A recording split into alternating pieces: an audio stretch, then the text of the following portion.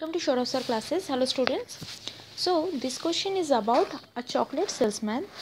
He was traveling with 3 boxes with 30 chocolates in each box. So the 3 boxes that has 30 chocolates in each. Now during his journey he encounters 30 toll booths.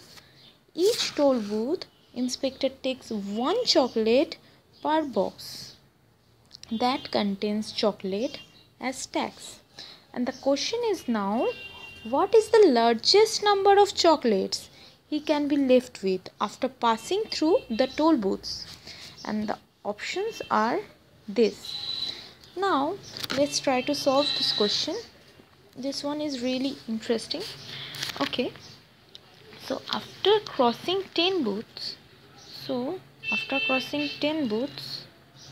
this is booth, I'm tagging it like B. Salesman will have 20 chocolates in each box. So he will have 20 chocolate in each box and it will look like this. Okay. Now I'm just putting C for chocolate. So that will be more clear. Okay. Now after this he will do one thing, that he will transfer these 20 chocolates equally to another boxes, to this and to this. So now the boxes will have equally. Now he will have 2 boxes that will contain 30 chocolates in each. So now 30 in each, but the boxes are now 2.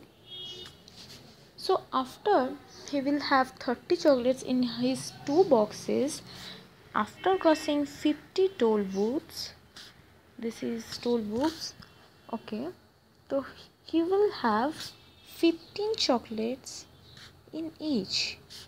So he will have 15 chocolates in his 2 boxes. So this will be the next scenario. Now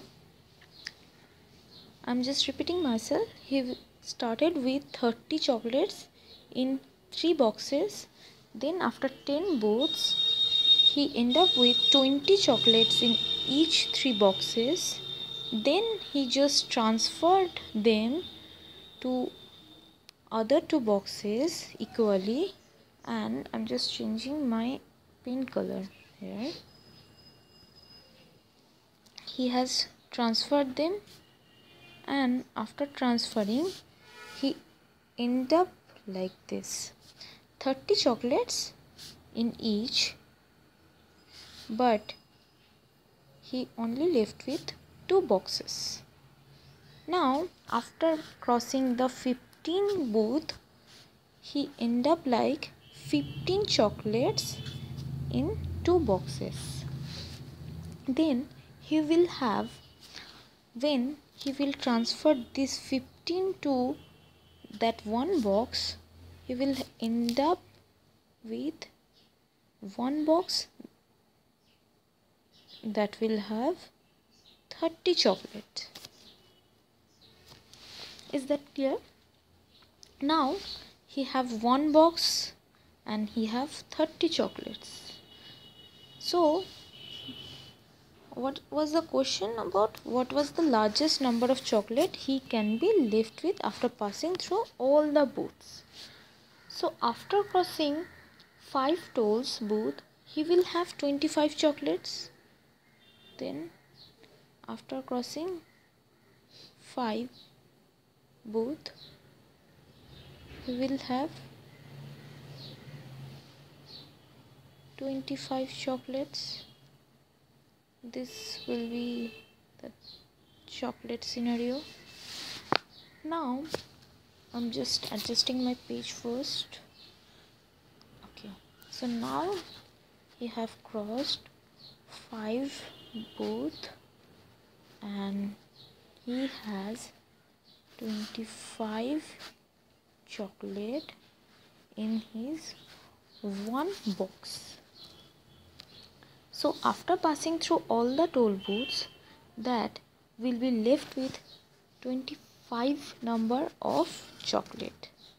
So that he will left with 25 number of chocolate.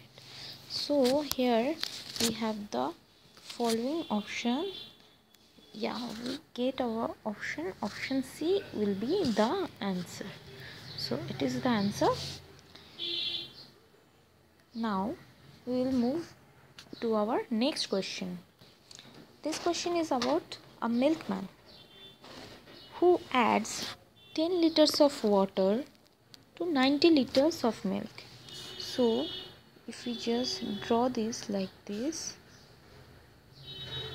it's containing milk, 90 liter of milk, and this is water, that is 10 liter of water. After selling 1/5 of the total quantity, he adds water equal to the quantities that he has sold. The proportion of the water to milk he sells now would be which of the following? So let us do this like this. Total quantity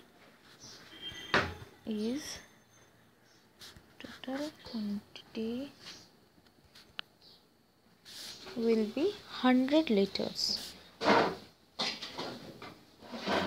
Now 90 liters of milk plus 10 liters of water, that is 1:9 ratio.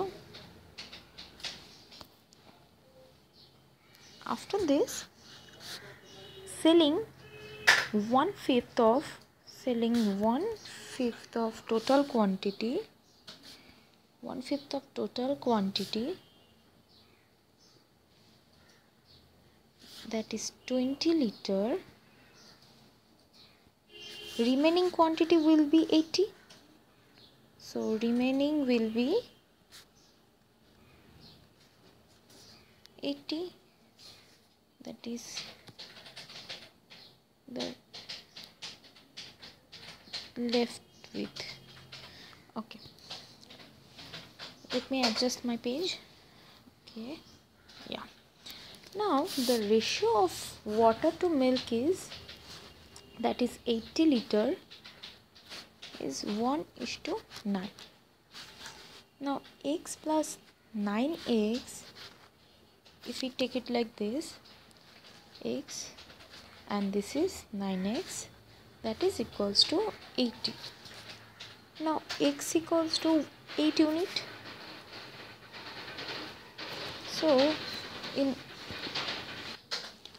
So 8 liter plus 72 liter milk is in 80 liter. So in 80 liter, that is the remaining mixture, we have 8 liter of water and 72 liter of milk. So now he add water equal to the quantity he has sold is 20 liter water.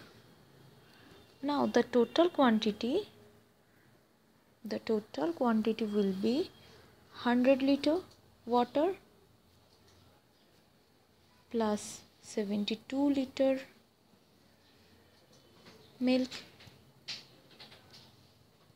So the ratio of water to milk, water ratio with milk will be 28:72. So we have the options, and this option is satisfying our answer. So option B will be the answer here. Thank you for watching this video.